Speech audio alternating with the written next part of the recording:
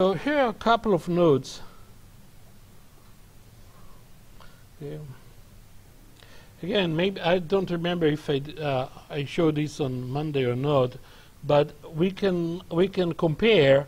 If we look at x equals, let's say, -4, and if we look at y equals 3, and if we look at z equals 2, okay, and on a two-dimensional universe where we have x, y, then x equals -4 is a vertical line.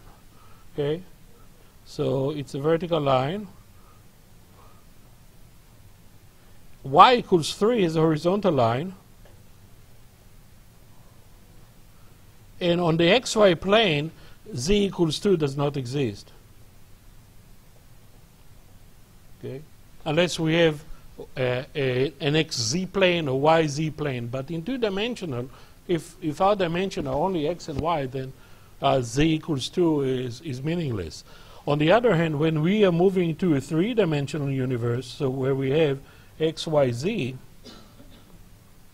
then we have a whole new meaning to the notation x equals -4. X equals -4, in this case, becomes a plane.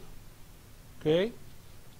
And x equals -4, and y and z can be anything. So it will be plane parallel to, so when it's right, it's parallel to the YZ plane. I didn't have enough room here, but YZ plane, like so. Okay? Y equals 3 is another plane that is parallel to the what plane? XZ. And of course, z equals 2 is a plane parallel to the xy plane. The xy plane itself required that z equals 0. So that's why it says, I say parallel rather than is the xy plane.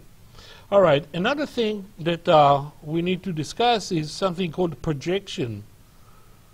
And we'll see it on the next section when we'll deal with vectors. So projection of a point, let's say if you have a point P with coordinate x, y, z. Okay. So a projection is created by dropping a perpendicular from P to a given plane. So let's write it.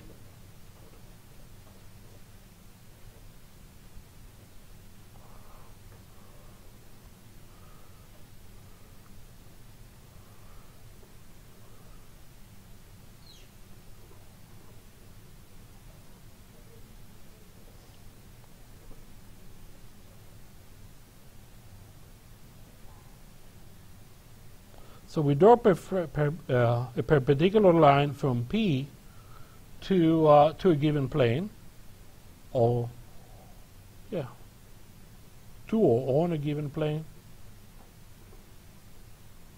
It's a perpendicular line. Yeah, it's a perpendicular line from a point.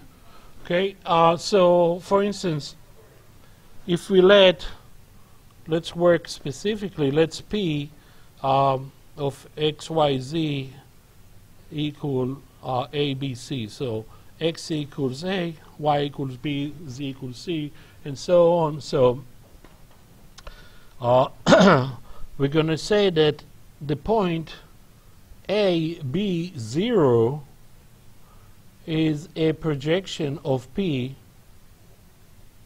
on what plane? On the xy plane.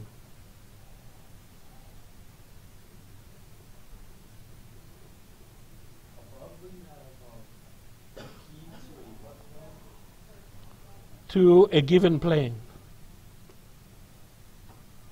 Okay, so this is, in this case, it will be the given plane will be xy plane, and if we set the z equals 0, then we are on the xy plane. Likewise, we can say that A0C is a projection of on what plane, an xz plane, and finally 0 BC is a projection on the yz plane, right?